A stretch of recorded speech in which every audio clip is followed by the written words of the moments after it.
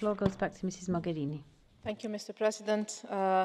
You mentioned the fact that we are running quite late, so I will be very short in my replies, also because I noticed that only 13 of you stayed in the room after having posed very important, vital issues, and also questioning the coherence or the dedication or the good faith or the goodwill of the work we do, because we are, not only because we are paid for that, but because we believe in what we're doing. Well, posing these issues and then leaving the room immediately, let me tell you, it's not the greatest example of coherence. But let me also thank you for staying till the end of this debate, that indeed, to me, and to the 13 of you that stays, probably is a really important one. Because here we're talking about common work that we're doing in a very difficult environment, and I would like here to thank personally our Special Representative, Stavros Lambrinidis, for a work that is doing with a dedication and with an effectiveness that, given the situation around the world and inside the European Union, is really amazing. And this is a teamwork that can only work if each of us manages to do its bit of job. Where the key word for me is what many of you mentioned, which is the policy coherence, which is the coherence of our different approaches.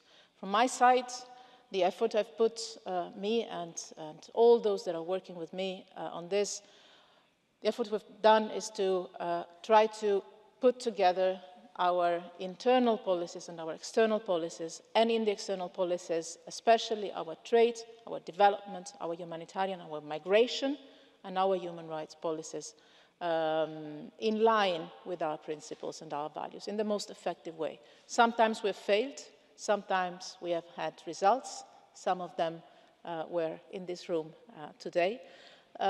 Sometimes you need to be quiet a little bit until the results come, and this is why indeed we have tried in this report, more than last year's report, to include some of the recommendations that Mr. Preda was mentioning, that of having a more analytical report, that of having also a critical report on what works and what doesn't work.